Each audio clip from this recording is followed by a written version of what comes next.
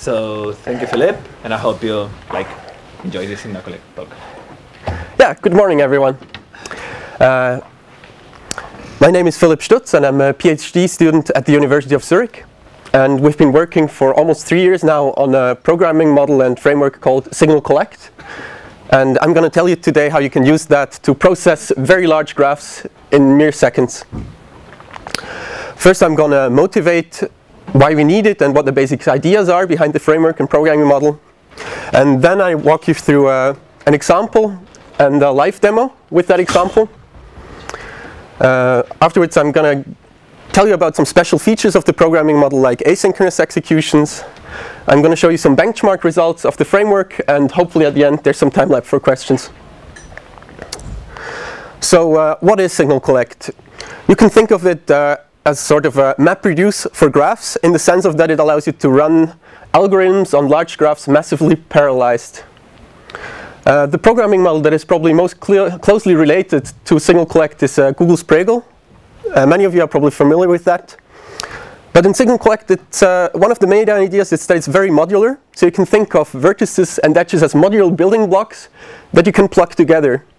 So one of the main features is that you can have different vertices and edge types in the same compute graphs. Let me make that a bit more concrete. So in SignalCollect, you can think of the vertices as stateful actors.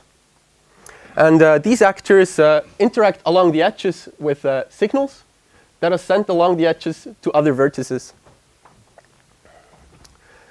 On these other vertices, these signals are collected into a new vertex state. I'm going to give you a concrete example with a simplified PageRank algorithm.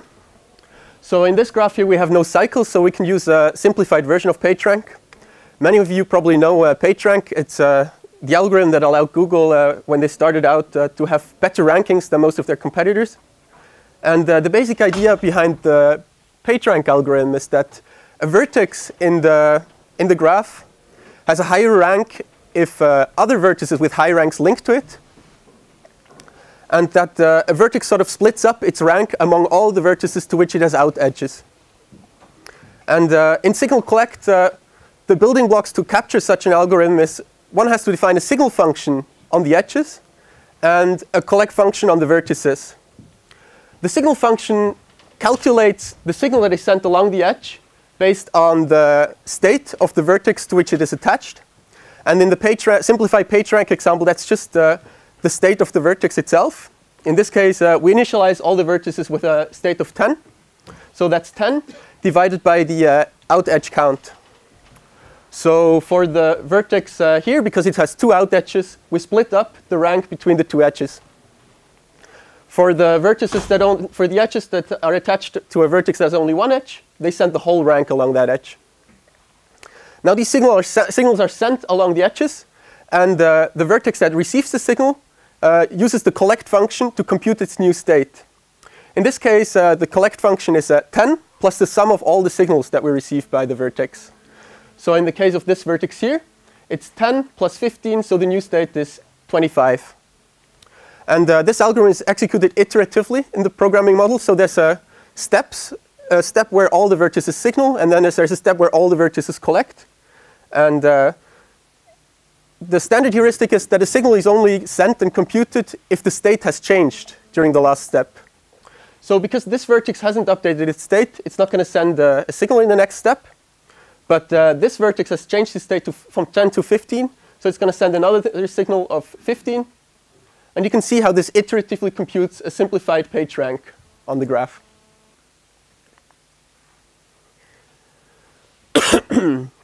Now, I would like to show you how easy it is to take these ideas and implement them on a real-world use case. So the idea here is that we would like to rank publications. And a way one could use this to rank publications would be to map each publication to a vertex in the graph, and to map each citation between publications to an edge between those vertices. And just like it allowed Google to rank websites on the internet according to their importance in the graph structure, this would allow us to rank publications based on their importance in the citation structure. And now it's demo time, so I'm going to show you how you can use signal collect to actually implement this on a real-world data set. And our goal is to take a real-world data set, map it into a single collect graph, and then run the citation ranking on it. And the data set that we're going to use for this is from DBLP, and it contains about 100,000 citations and 25,000 IDs of publications. That's like only 4 citations per paper on average, so maybe there's some publications that have several IDs in that graph. So I don't know about the data quality, so take the results with a grain of salt. And the data set is stored in a file, where each line in the file represents a citation, where the first part of the line indicates the URL of the first publication. Then we have a CITES URL, and then a publication URL of the publication that's being cited by the first one. And this is a linked open data, which means that we can take these URLs, put them in a web browser, and we get more information about the publication behind that URL. So let me get started.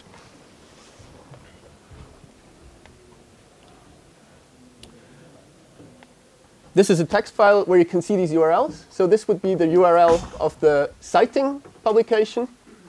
This is the references relationship. And this is the real URL of the publication that's being cited. And you can see Gandarizadeh 93 and Gandarizadeh 90. So this is probably a self-citation even. Now, in order to save some time, I already added a parser down here. And what this parser essentially does, we pass it a file name and a handler that does something with the first string and the third string in a line. And we can do something with this. So this is going to save some time. The editor you see here is Eclipse with the Scala plugin. And this is the standard entry point of a Scala application, the object example. So if I start adding code here, that's being executed when I execute this class. So in order to specify the computation on these publications, we're going to need a vertex that represents a publication. So let's call this class publication. And the way to do this in signal collect is by extending one of the standard vertex implementation. And the vertex that behaves like the one that I showed you at the beginning is the data graph vertex. And we also need to pass this publication. We have to give it an ID, which is a string. This is going to be the URL that you've seen in the text file before, and an initial state for the PageRank computation. This is a double, and we initialize it to 10 if we don't specify anything else. And we pass these constructor parameters on to the data graph vertex.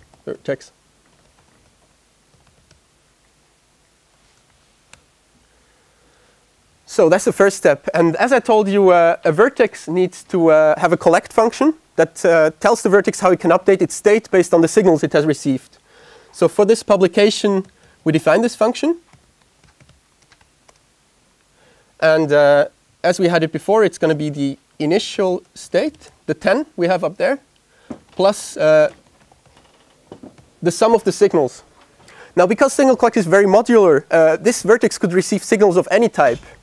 So this is not a complex graph. So in this case, we're going to help the framework, and we're going to tell it that the type of the signals is always going to be a double, because that's the type of the signals that get sent around.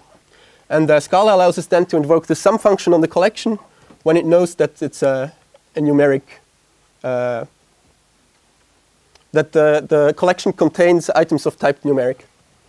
And this way we have to define the collect function. Now we also need a way to map citations to parts of a single collect graph. And the way we're going to do that is we create the class citation.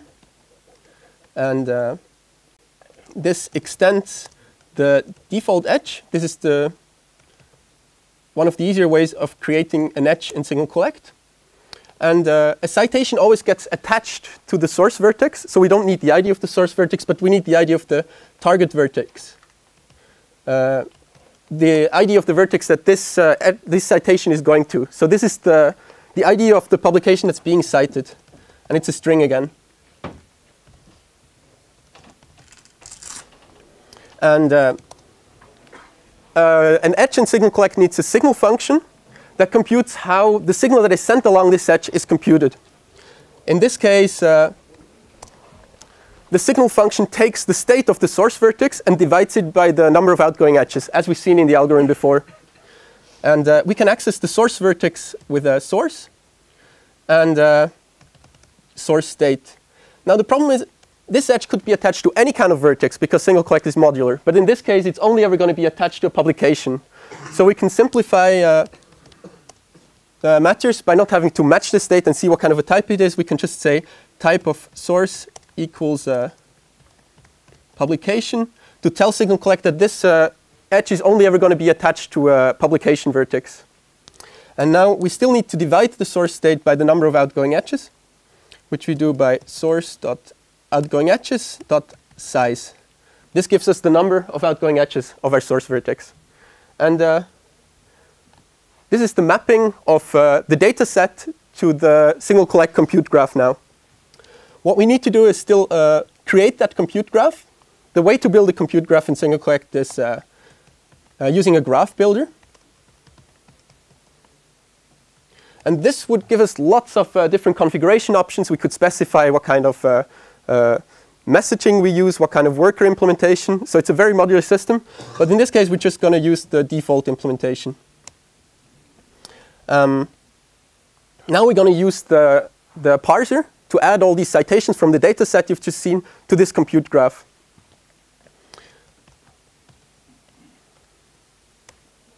The file name is citations.nt. And the handler, we're just going to define that one. We don't have it yet. Let's just call it process citation. Now we're implementing this process citation function. Process citation takes two strings, the citer and the cited.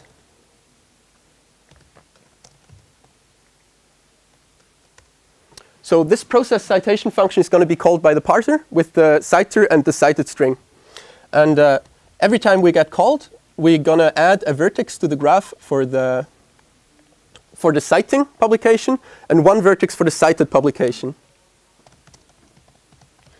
We're going to instantiate the publication class that we just defined up here for the vertex.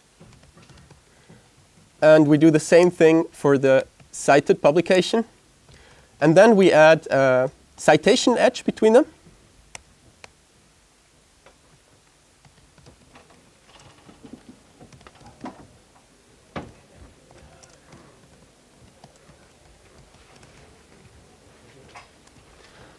So for every citation, this adds two vertices for the two publications that are citing each other and an edge between them. So you're going to notice that this is going to add each vertex multiple times if it appears in multiple citations. But this is not a problem because if there's an ID collision, signal collect will just ignore any further vertex addition. So it would only add the vertex the first time around, we call it. So what's left to do is we have to execute the computation. We have different execution parameters, but we're just going to use the default ones in this case. And at the end, we have to shut down the graph. But in this case, we wouldn't know about the results. So we also have to find out what the best site or the most important site publications are in this data set. And for that, we're going to use an aggregation operation over the graph. And there's already some predefined aggregation operations. So in this case, we're going to use a top K finder, which on the doubles of the states. So this top K finder is going to find for us the top 10 publications that have the highest page ranks in this graph. And we assign them to a variable called top 10. Now, we of course also want to print those top 10, so we print them.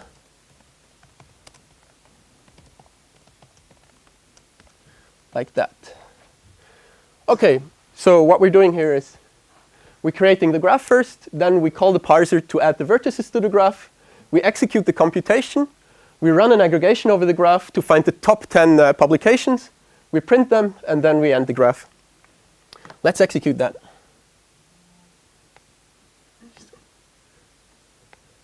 OK. it's running now. And we have the results already. So this URL here is for the publication with the highest rank. You see the COD 70. This is the URL to the left. And to the right, you see the rank it has. It's 2,526. So an ordinary publication just got the initial 10 if it didn't get cited. And COD had 250 times more than that. Now, let's see what kind of a publication that is. Because this is linked open data, we can just add it to a web browser. And we see that it's a relational model of data for large shared data banks. So IBM research in the 70s. That's pretty important, the beginning of relational databases. And if you look, you also see that Knut makes an appearance here, or Stonebreaker. So we really seem to have found some of the more important publications using this algorithm.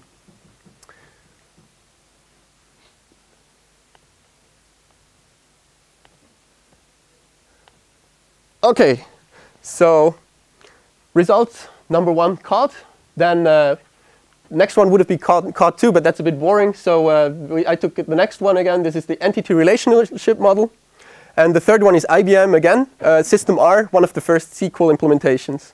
So I think this was pretty interesting to see how we could take this citation data set and within just a few minutes I'll apply an algorithm to it and find some interesting results that weren't obvious when we just looked at the data. I hope I convinced you with this that with Signal Collect you can take a data set and build an algorithm with within just a few seconds. And this doesn't just apply for PageRank, but Signal Collect allows you to build elegant solutions for many different problems, like computing graph measures, shortest paths, or clustering coefficients. It also allows you to solve constraint optimization problems like vertex coloring. We have clustering algorithms or relational classifiers. So there's many, many algorithms that have a very natural mapping to Signal Collect, to this programming model. And one of the special things about Signal Collect is that it also allows you to run algorithms asynchronously. To give you an example of why this might be helpful, I'm going to introduce a vertex coloring problem to you. So we have 2 vertices here. And the goal of this algorithm is to have them both have different colors. Now we run this algorithm the way we ran the algorithm at the beginning, computation step. First, every vertex signals, then every vertex collects. It's going to happen like this.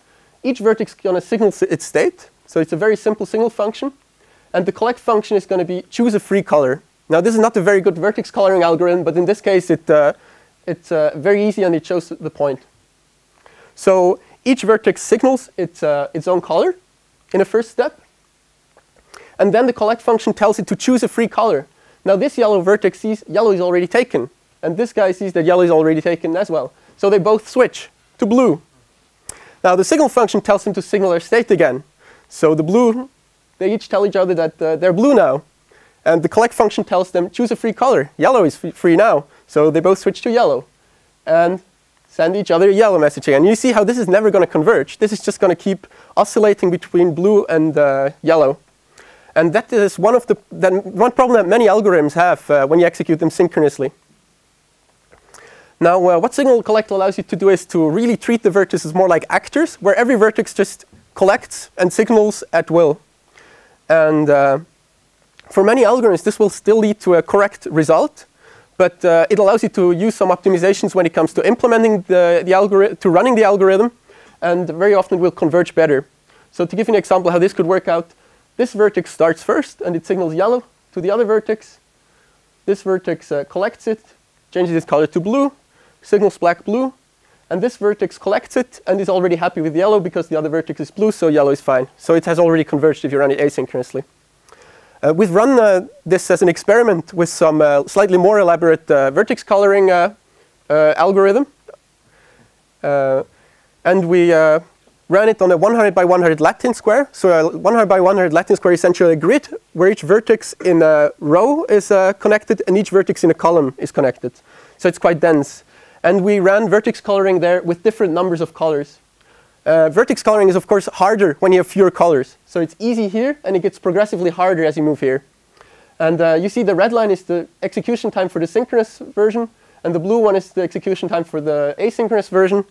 And the asynchronous version still converges for problems where the synchronous version doesn't even converge anymore within a reasonable amount of time. So this is one of the advantages of being able to execute algorithms asynchronously. Now, single collect has many other features. For example, we already used automated convergence detection for the PageRank algorithm. So the standard heuristic is that if the state doesn't change, you don't need to tell your neighbors that your state has changed. And that can lead to automated convergence detection for many algorithms. If that heuristic isn't right, you can just plug in your own heuristic for convergence detection. Other things you can do is you can modify the graph during a computation. So even a vertex can add other vertices, for example, which allows you to create whole new algorithms. Then one thing that I'm particularly excited about is the ability to have different vertex and edge types in the same graph. If you think about it, you could have one algorithm on one side computing something and another algorithm on the other side in the same graph computing something. Now it gets really interesting if you have sort of a pipeline and this algorithm influences the other one while they're running. But you could also have two algorithms that influence each other while they're running.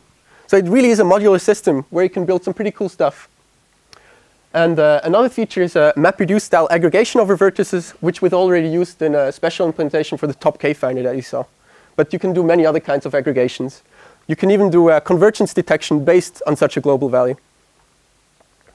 But now, building algorithms is cool, and if it's easy, that's nice. But what you really want when you're processing large graphs is scalability, right? And what signal collect does, it takes all these functions you have, these signal collect functions, and it transparently parallelizes them. For example, if you have a machine with many cores, you can run it on multiple threads. So here we ran PageRank on a web graph dataset with almost 1 million vertices and 5 million edges between them. And here you see the computation time with different numbers of threads. This was a machine with 24 cores. And you see if you run it with one core, it takes really long to execute. And if we run it with 24 cores, it's a lot faster. And you also see that the asynchronous version performed, even for PageRank, always slightly better than a synchronous version. But when it gets really exciting is even larger graphs, when you have a cluster and you want to run your algorithm on a cluster. So what we've done is we've taken the AltaVista web graph dataset, which is huge. It has it has more than 1.4 billion vertices and more than 6.6 billion edges. So it is a humongous graph. And we ran that on just 12 machines, or from 4 to 12 machines. And you see, as we're using more machines, the execution time goes down. And at 12 machines, we managed to process this huge graph in just 137 seconds as the fastest time. And we were able to load in 45 seconds. So signal collect really allows you to scale on a machine or massively on a cluster. Also, the scalability curve doesn't seem to go down yet, so I'm quite confident that we could scale to much larger clusters. Then, sorry? 10 minutes. Yes, thank you. Now, hopefully I've got you interested enough to wonder how can you try it out. And single collect is Apache 2 licensed, which means you can do with it whatever you want. It's even for commercial purposes. You find the source code on GitHub, and contributors are welcome. The source code base is still quite small and it's quite modular, so you can plug in different schedulers, you can plug in different implementations for most components of the system. So it's very hackable. Overall, it's still less than 10,000 lines of code. Or you can also download the release at www.signalcollect.com, where you have a nice getting started guide that sets you up with an IDE and gets you running on an example algorithm within minutes. So I hope I got you interested in trying signal collect, and thank you very much for your attention.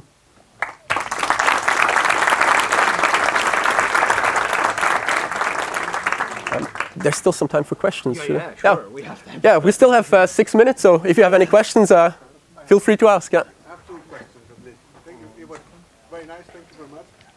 My first question is in your asynchronous version of the algorithm, how do you determine the order of the signaling of the node? Who goes first and In asynchronous, yeah, the question for everyone, he was asking, when you're running it asynchronously, how do you determine the order in which operations get executed? And we have different schedulers that you can plug in, but one of the schedulers that we're using is called eager asynchronous. It means as soon as a vertex has updated its state, it immediately signals again to propagate the changes and the information about the change as quickly as possible. And what it usually does, it iterates over all the vertices that have to collect and lets them immediately signal again. But you could plug in other scheduling techniques. You're quite free how you schedule it in an iterate through the nodes, but then how do you determine the first Sorry? You say you iterate through nodes. Yeah. But for that you have to establish an order of the nodes for you to iterate over that. Yes. But you initialize the square ordering of nodes. It's random, or Random. yeah. So it's not, or it's not determined. It might be consistent over different runs on the same graph and worker combination, but it's not. Okay. Yeah. Have you noticed if there are important changes depending on how you order this initial? I haven't analyzed that yet, so I don't know. But it's interesting, and you can plug in different storage modules that determine this order. So you could run experiments quite easily about with that, to see if that makes a big change. Yeah.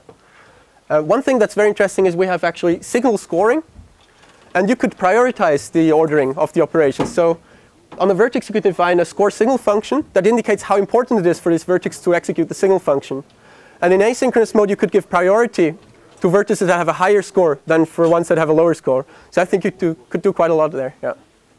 The other question is, how do you map the shortest distance to this? SSSP, for example, or I don't know, any. Yeah. You mentioned Yes. you can map shortest distance computation to this. Yes, you can. Yeah. Can you briefly explain? I can see if I have a slide for that.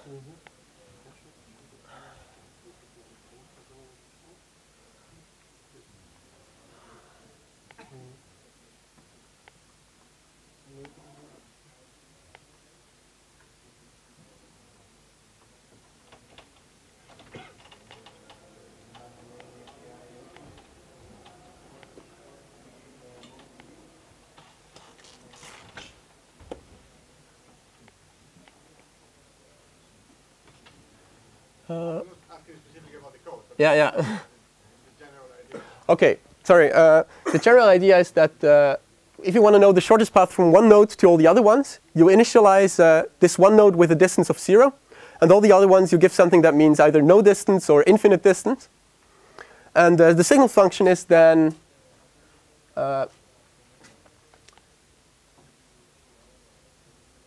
the signal function is the distance of your source vertex of an edge plus the weight of the edge. So you can have a weight on the edge, and that would represent the distance between two vertices.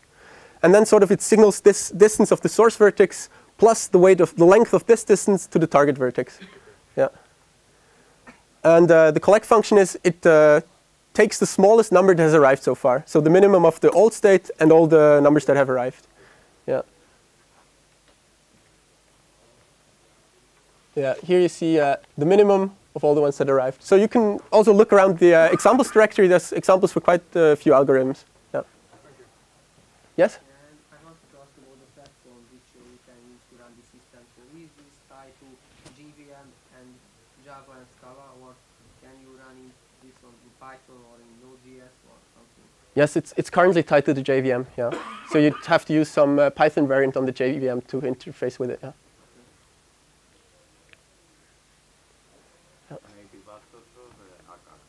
Sorry? Yeah, we're building on top of Akka, but not every vertex is represented as an actor, but the workers are represented as actors. Yeah. So there is a dependency with Akka. Yes, we're building on top of Akka. Yeah. Do you have connected to existing graph databases? No, not yet. For loading Yeah. No, we usually build custom parsers for whatever data format we see. Yeah. So this is something that would certainly be useful. Yeah. Yes?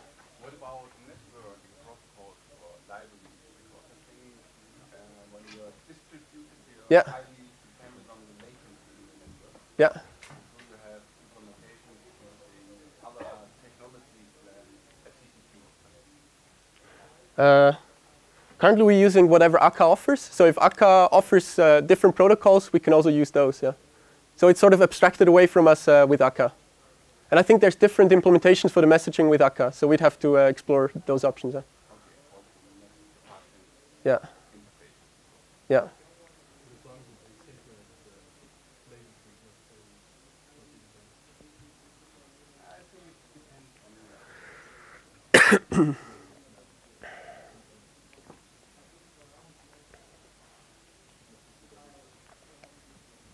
Okay, I think my time's up. So yeah. Yeah. Thank you very much.